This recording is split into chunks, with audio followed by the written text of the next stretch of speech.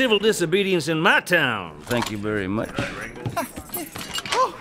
Oh, thank goodness you're here, Sheriff. Things were getting out of hand. Oh, come right in, Joe. All right, now, let me have a gander at the source of the societal discontentment here.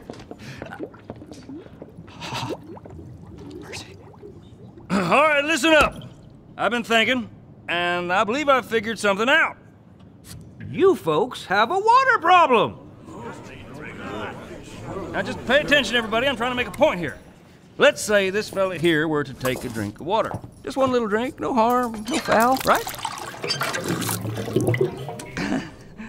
And you! Why, you're just as dried up and parched as a jackrabbit in July. So you belly on up and take you a double shot. Stay with me. What do you think happens then? Why, we'd all be drinking.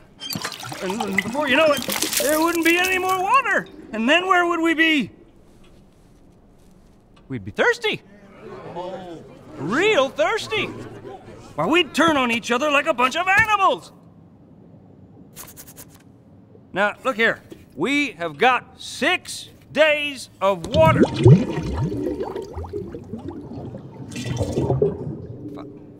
We have got 5 days. Well, as long as we've got water, we've got ourselves a town. Sheriff Rango is right. As long as we have this water, we have some hope. And you can all take it from me. My 100% full-time employment from this moment on will be to protect our precious natural resource. Ain't no one gonna tango with the Rango.